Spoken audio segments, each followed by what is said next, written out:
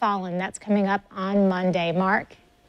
It's that time of year. We are days away from the kids getting out of school, and as a parent, you start to pull out your hair and like, well, what do we do with the kids? Well, we have a list of all these camps. We're going to start out with some free ones, and then we're going to go into some ones that are just really educational. The kids will have a blast. I'd like to welcome back Terry Maschauer with Fun for First Coast Kids and JJ Vitale with the zoo. Yes. That's what we got, some animals. So let's start with you, Terry. So let's start with some free ones out there for parents that, again, they just want to get their kids out of the house.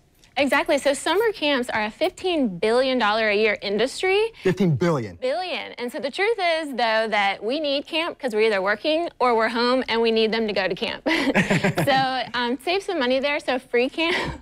Watch it. Sorry. You give me a prop and I will use it. So there's some professional football players that come back home to Jacksonville in the summer to do free camps. And there's some special programs for kids, like if you've been through cancer, they let you go for free and just relax and enjoy. You can sign up early for camps, so like YMCA, if you buy 2 camps, you get 1 free, but that's in April, so you want to start early. Sure. And then definitely check our websites and Facebook pages and the other camps and see if they're doing a giveaway to get free camp. Everything helps. That's a great idea and a great resource. And we're going to have all the information on our website too. So now moving on, there's a lot of great camps out there that are really interactive, and they actually help out just with education and all the things that keep the kids involved and engaged, which are very important. Exactly. So another way to save money on camp is to join the organization you're going to the camp.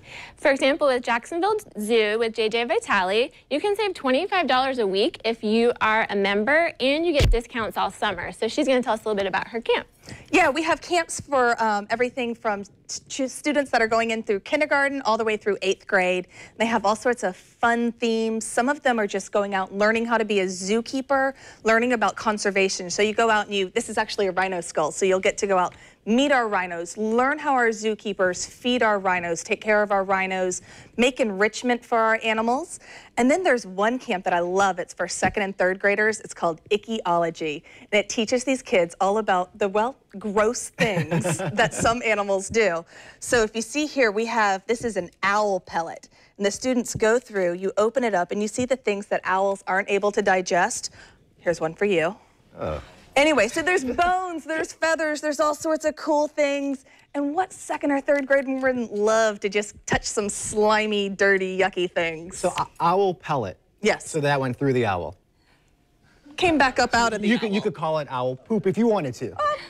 Regurgitation, yes, yes. But all good stuff, and really interesting. It's another great way to get kids, keeping them involved in science and learning all summer long. So. Right, and the Mosh also has programs too. Exactly. Mosh will be doing science experiments, and their brand new dinosaur exhibit is coming on May 27th, and they will incorporate dinosaurs into their summer camp. Save $41 a week if you're a member there. Same with Cummer Museum, their art camp. You'll save $35 a week if you're a member. And that's really important to do your research. Again, become a member, because that's going to help out a lot. And then the other thing I like about these programs too, during the summer, kids, they lose just a lot of their study habits. That keeps them engaged and just excited to learn. So it does. And back to that, getting them worn out. I know certainly at the zoo camp, we walk them through the zoo every single day. They come home, they are tired, and from what I've heard, these camps do the same, especially the soccer camp. And yeah, the soccer camp too, you know, sometimes you just have active kids and they just want to be out there running around. So something for everybody. Again, all the information will be on our website, rivercitylivetv.com. So go there, you can learn all about it and just make sure that you're planning for your kids to give yourself a break. So thanks guys for coming out, we appreciate it. Thank you. Yeah. All right, now coming up on River City Live, it's a film festival that will have you laughing out loud. That's right, stick around, more to come.